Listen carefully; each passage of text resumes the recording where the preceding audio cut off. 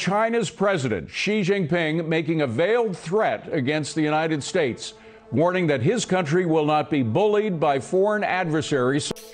China's foreign minister has warned that there will be, quote, confrontation and conflict between China and the U.S.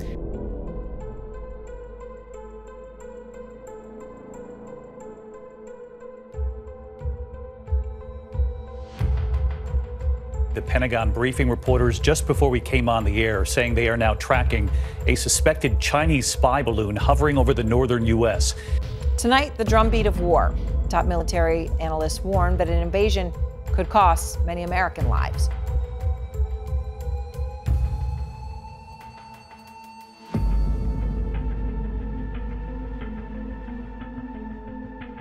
U.S. authorities searching for debris in the Atlantic Ocean after shooting down a Chinese surveillance balloon.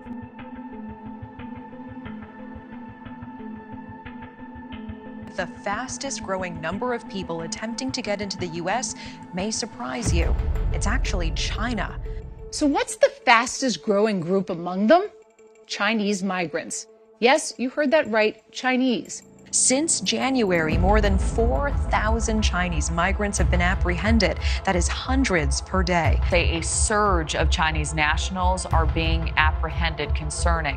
More than 37,000 Chinese citizens were apprehended at the southern border. That's 50 times more than just 2 years before.